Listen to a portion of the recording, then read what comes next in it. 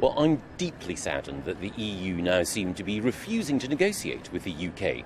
The Prime Minister's been clear. He wants to negotiate a good deal with the European Union, and he will apply all the energy of the government and ensure that in a spirit of friendliness we can negotiate a new deal. But one thing is clear. The old deal that was negotiated has failed to pass the House of Commons 3 times now, so we do need a new approach. And whatever happens, while we remain ready and willing to negotiate, the EU must appreciate that we're leaving on October the 31st, deal or no deal.